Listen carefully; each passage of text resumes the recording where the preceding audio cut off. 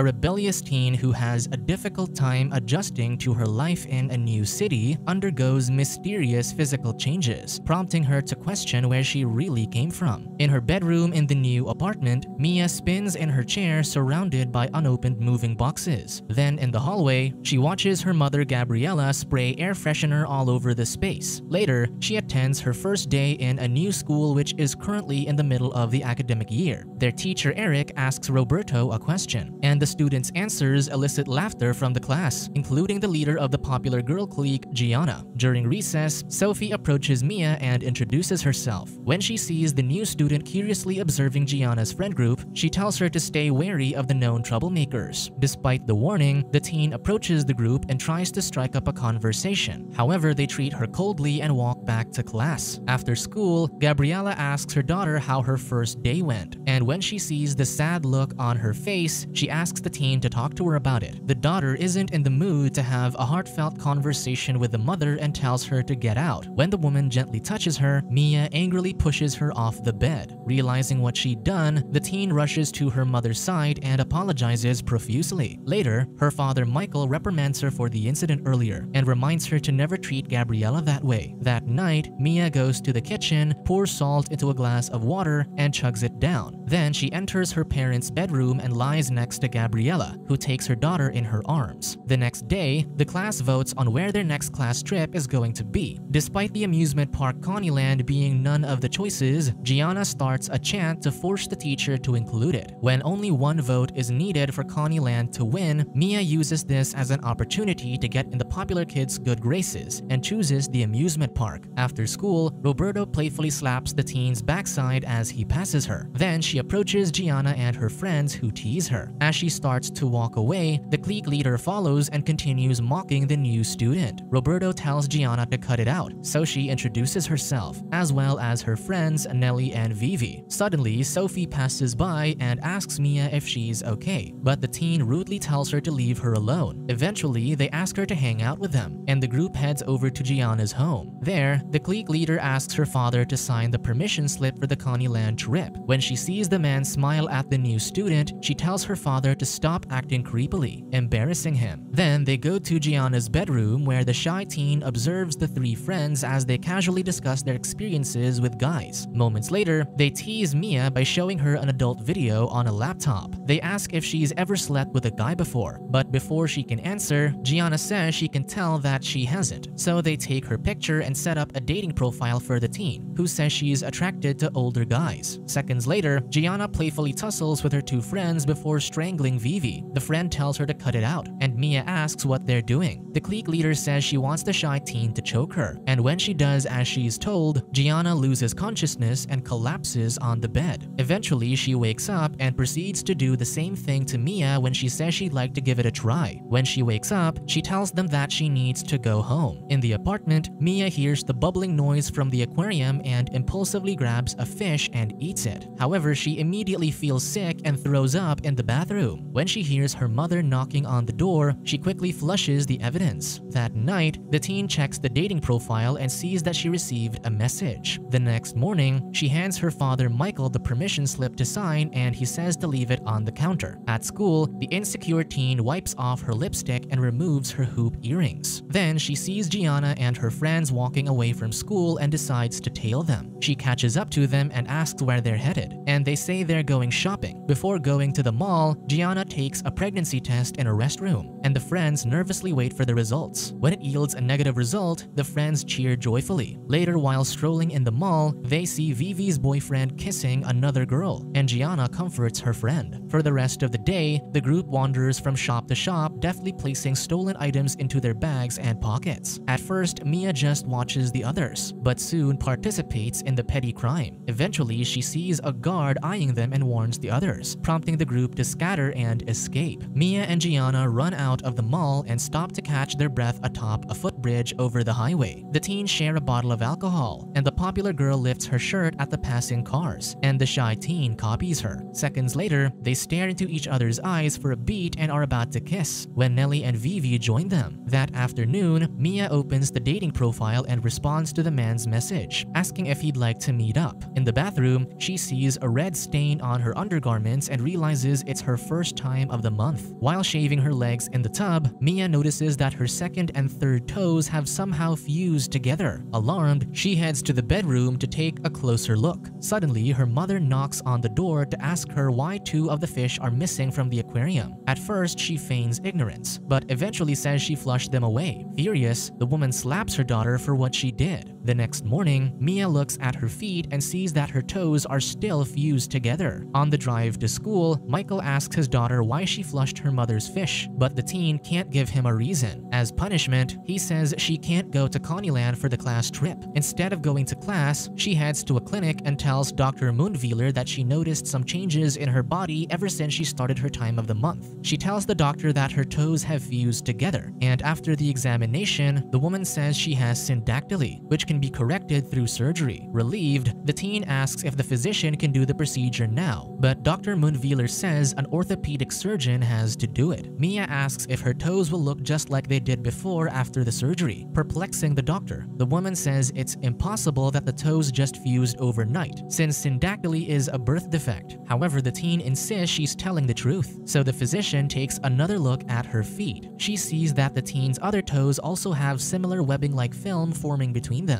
The doctor suggests she undergo blood tests before they can make a diagnosis. After Mia gets her blood drawn, she sees Dr. Moonvealer make a call and stare at her, so she takes the needle from her arm and leaves the clinic. While running back home, the teen trips and falls to the ground, and she cries out her frustrations. Later in the apartment, she looks through her parents' photo albums, then asks Gabriella why there aren't any pictures of her pregnant, and why the daughter doesn't look like her or Michael. Instead of answering her daughter's questions, the woman tells her to finish her homework. The next day, Mia messages the guy from the dating website to ask if he'd like to sleep with her. In school, she tells Gianna and her friends that she's about to do the deed with a man later today. The trio joins her on the journey to a hotel in another part of the city. They wait outside the building, and Vivi hands her a prophylactic. In the hotel room, Teddy, the man from the dating website, nervously asks Mia questions while they sit next to each other on the bed. Then the man tells her to lie down while he caresses her leg. He notices bruising on her ankle, which she tried to hide with long socks, and asks if someone hurt her. Uncomfortable with the situation, the teen sits up, pulls her socks, and pushes Teddy away, causing him to fall on the floor. She quickly apologizes, then heads out of the hotel. Outside, the 3 friends ask if she went through with the deed, and when she shakes her head, say they knew she couldn't do it. Later, she purchases makeup, bandages, and scissors at a pharmacy before heading home. In her room, she applies foundation on the bruise on her knee and covers it with a bandage. Then she uses the scissors to slice the webbing between her toes, places a band-aid on each incision, then covers everything up with long socks. That afternoon, she heads to Roberto's home and they make love in his bedroom. Before he leaves, he tells her about a party later that night. In her bedroom, Mia wears pants to cover up her legs. During dinner, Michael and Gabriella watch as she hungrily scarfs down her food. That evening, she heads to the party where Roberto greets her with a hug. Gianna and the girls join them and playfully ask Mia if she and the guy are officially dating. As the party continues, the group becomes more intoxicated. While dancing, Gianna gives the teen a kiss on the lips, pleasantly surprising her. Moments later, one of Roberto's friends approaches the new student and asks if she'll sleep with him too, and she says maybe. After the party, Mia says Gianna can sleep at her apartment tonight. In her bedroom, the teen opens up about their family problems. Mia says she thinks she was adopted, and the sympathetic friend says her mother moved to the US after her parents' divorce, and that she hasn't seen her in 5 years. The teen says she can't join the class trip to Coneyland, so Gianna forges Michael's signature on the permission slip, confident that their teacher won't be able to tell. The next morning, the parents inform their daughter that they'll be attending Michael's boss's wedding that weekend, but the teen says she doesn't want to come with them. Then, Gianna joins them and introduces herself to Mia's parents. On the day of the school trip, the teacher walks down the aisle to gather the students' permission slips, and the friends breathe a sigh of relief when he takes Mia's without any trouble. Moments later, Gianna sprinkles an illicit substance in bottled juice, takes a swig, and passes it around to her friends. In Coneyland, the intoxicated teens end up dazed and sitting by a wall. Mia sees Roberto and they end up making love in a storage room. In the middle of the deed, the teen tells him to stop. Before leaving, he coldly asks if she just sleeps with anyone. In a restroom, Mia lifts up her shirt and is horrified to see that her belly button has disappeared disappeared. As the teen cries, she lowers her pants, exposing her heavily bruised thighs, and she passes out on the floor. When she comes to, she throws up on the floor just as Nellie walks in the restroom and sees her legs. Seconds later, Gianna and Vivi arrive and tend to their ill friend. On the bus ride home, Mia sees that she has 28 unanswered calls from her worried mother. In the apartment, the parents are in the living room waiting to confront her for going on the trip without their permission. Michael says he and Gabriella think she should start going to therapy again. That night, the teen has a hard time falling asleep, so she removes her clothes and sleeps on the floor. The next day, she finds that some of her blackened skin has peeled off and fallen on the floor during the night. She gathers the skin and hides it under her mattress. In biology class, Eric asks Mia to perform a fish dissection in front of the other students. When the bell rings, the teacher tells the teen to dispose of the fish. She waits for everyone to leave the room, then hungrily devours the remains. Unfortunately, Sophie walks in on her, so she threatens to hurt the student if she tells anybody what she witnessed. Frightened, Sophie runs out of the room. In the hallway, Roberto asks Mia if she infected him with anything when they slept together, because there's a rumor going around the school that she has a rash. She insists that she's clean, and he says he has no diseases either. In the therapy session, the impatient teen tells the psychologist that she thinks she's adopted and believes her real parents aren't normal, which is why she inherited their unusual traits. Mia doesn't know how to properly explain her situation to the woman, so she cuts the session short. Later in the parents' bedroom, the teen searches for any proof of adoption, while Gianna looks through Gabriella's drawer and finds anti-anxiety medication. Suddenly, the mother catches the teens and reprimands them for snooping in her room. Mia confronts her mother for not having any pictures of her pregnant, and Gabriella coldly says she sometimes can't believe that she's her daughter. The next morning, Gabriella tells her to call them at the hotel if there's an emergency. After the couple leaves, Mia hears the bubbling aquarium, then proceeds to devour all the fish. She receives a message from Gianna asking if she's going to the party at the lake tonight, and she affirms. During the party, Sasha interrupts Mia and Gianna's conversation to invite them to a party tomorrow night. Later, while her friend is busy dancing with a guy, the teen takes a bottle of alcohol and lays down on the ground. Suddenly, the man Gianna was frolicking in the water with screams that she never resurfaced. Quick on her feet, Mia jumps into the water to rescue her friend. After safely taking her back to shore, the teen says she needs to go home immediately. In the apartment bathroom, the teen lifts her shirt and sees that she's grown gills in the side of her torso. Later, she picks the skin off her blackened legs. When Gianna suddenly appears by the door, the friend is stunned by her condition and says they need to go to a doctor. However, the hopeless teen says she's already done that and screams at her friend to leave her alone. The next evening, Mia ingests some of her mother's anti-anxiety medication with alcohol. Then she dazedly heads to the party Sasha told them about, where she sees Gianna talking to a guy. The men watch as the intoxicated teen dances on top of a table, and Sasha carries her off the platform to kiss her. Then the man rubs an illicit substance on Mia's gums before taking her to a room. There, he places a blindfold over her eyes before instructing her to perform degrading acts on another man, and then on himself.